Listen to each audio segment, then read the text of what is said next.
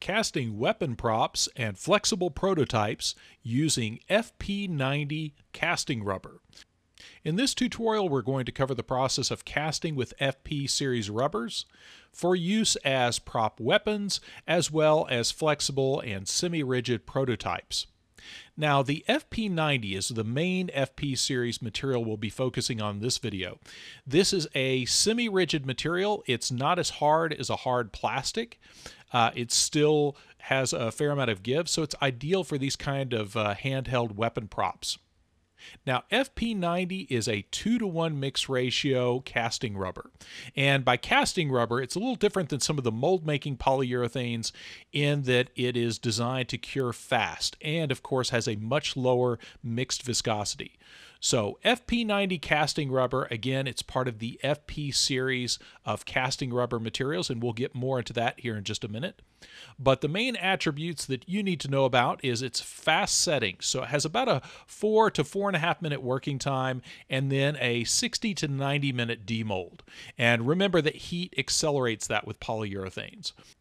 FP-90 also has a low mixed viscosity of 1500 centipoise, and it's easy to pigment. It cures kind of a dark amber, so it takes pigment well, and has a fairly straightforward mix ratio of 2 parts B to 1 part A by weight.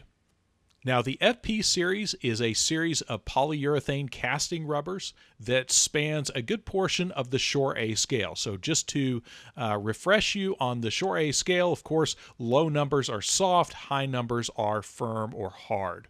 So Shore A10 is a little bit firmer than average human skin, whereas up at the top you get around an 80 to 90, an industrial roller or a roller skate wheel. 70 would be like a car tire. Running shoe sole would be around a 40 or 50, and rubber band would be about a 20, pencil eraser about a 40. But it's important to understand that scale if you're trying to match something, especially if you're doing product development or prototyping and you're trying to mimic the properties of a material that you're going to use in injection molding. So the FP series spans everything from a 25, the FP25, the FP40, the 50, 60, 70, and of course, what we're using in this video, the very firm, almost semi-rigid FP90. Now, in this tutorial, I wanted to introduce you to several of the additives.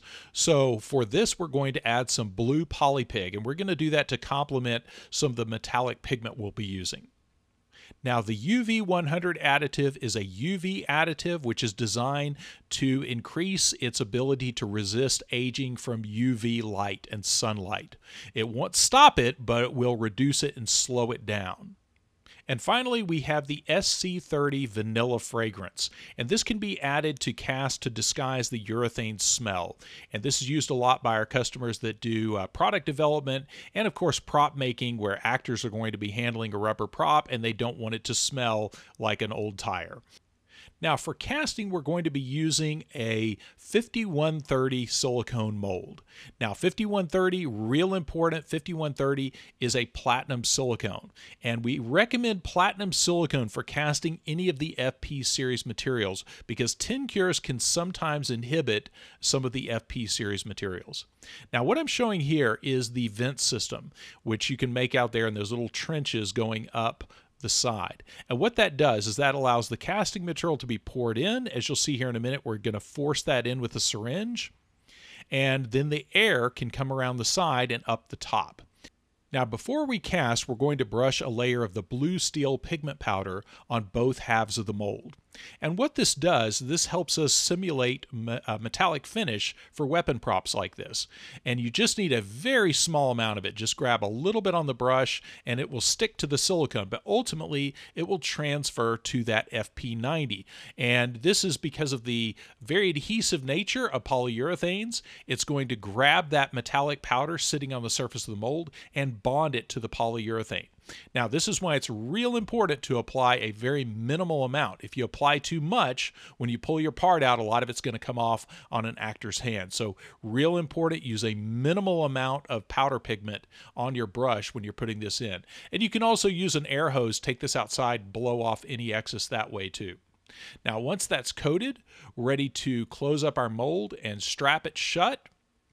and get ready to cast our material. Now, a quick word about temperature. This is in the winter time here in Texas, but real important. Any of these room temperature cure materials, you want to make absolute sure you're working at least 70 degrees.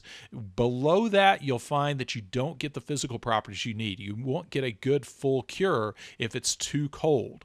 So make absolute sure that you're working in a warm work environment. And when summer comes around and you have really hot temperatures, remember that will act as an accelerator. Now, it takes a very small amount of casting rubber to make this prop wrench. So we're just mixing up a 150 gram batch, and we're adding some of the Polypig blue pigment. And the whole point of that is just to give it a little bit of a background color behind that metallic powder.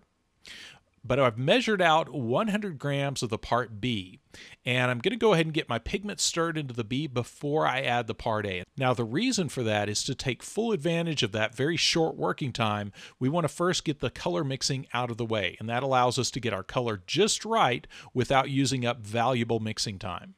Now, I just added a little bit of the Polypig blue, but if we wanted to, we could also add some Polypig black or Polypig white to get a little bit of a gray background color. But for what we're doing here, a little bit of the blue works perfect for that.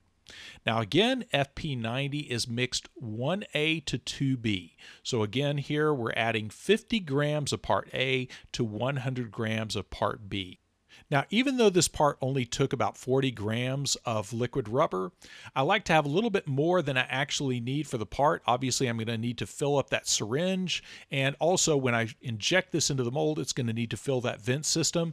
Very small amount of material, but still, we're going to need more than is actually used for the wrench. And be really careful when you're working in small batches, because small batches can lead to cure issues if you get off ratio. Now I'm using my pinky to plug up that syringe, and I'm going to put that plunger in and get that shot into the mold. So again, real critical here, this doesn't take much material, but I'm just going to use that syringe to force that in. And because I was a little nervous about this technique, I went ahead and did this twice, which is probably overkill, but I went ahead and filled up that with the syringe with a little bit more material. And then this time I properly burped that air bubble out and then forced the rest of that into that silicone mold. Now we're going to move to a separate cast. Now I mainly threw this into the video just so you can see how some of these other additives are used. So this time we're going to go additive crazy with this cast. And this time I was just pouring up a little ear sample and a little piece out of a little decorative mold.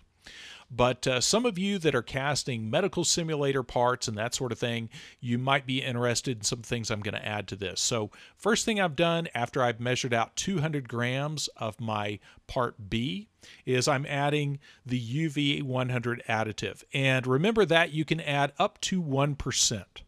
Now, once we've mixed the UV additive into the B, we're ready to add some of the SC30 vanilla fragrance. And again, this is mainly for those of you casting prototypes or medical simulator parts, things like that, where the smell is an issue. That's where we're just going to use a small amount of that. I don't even think I added a full 1%. And then, of course, we're going to add some medium flesh Polypig. And again, not even 1%. I think I didn't even put in a full gram of that. And once we get that all stirred in, then we're ready to add our part A. But you see the importance there of mixing all of those things into that part B first, because that way we don't waste valuable working time getting everything just right. So as soon as we put the part A in, that's when the clock starts ticking. So be prepared to mix it and pour as soon as you add the part A.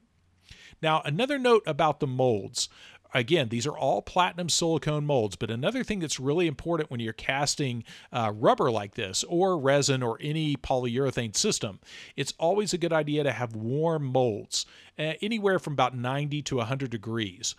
Because what that does is heat lowers viscosity, so it helps the material flow a lot better into the mold, and it also helps it cure, especially when you have parts with really thin sections. So one of those little details to file away. And again, you'll see I'm mixing this thoroughly. It's not so much how long you mix it as much as how thorough you are mixing. So make sure you take time to scrape the sides and the bottom of the mixing container.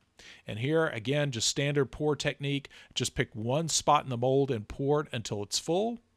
And then I'm going to pour the excess into that little decorative mold. And I mainly use this little decorative mold because we do have some customers that cast like flexible trim molding and things like that. And that's another application where this FP-90 could be used. And we're going to use a quick blast of some of our urethane mold release to release any air bubbles on the surface. And now we're ready to let everything set. So this is about an hour and a half later. And again, this is in a Texas winter where surprisingly things can get very cold. So I gave it plenty of time. I think I actually waited about 2 hours to demold it. And you see that vent pull off right there. And while it's still somewhat green, you'll see when I demold this here in a minute, it's still going to be a little bit on the green side, still a little bit more flexible than it will ultimately be. But at that stage, that's when it's perfect for doing any trimming, removing any flashing or any of those sprues. And now ready to check on our other little test parts. And you see those have come out beautifully. And again, these are still going to be a little bit green at this stage. But I mainly wanted you all to see how you could use this, especially with the flesh pigment for medical simulator applications. We have a lot of people using the softer FP series like FP-25 for gunshot simulators and then backing that with the 266 flexible foam.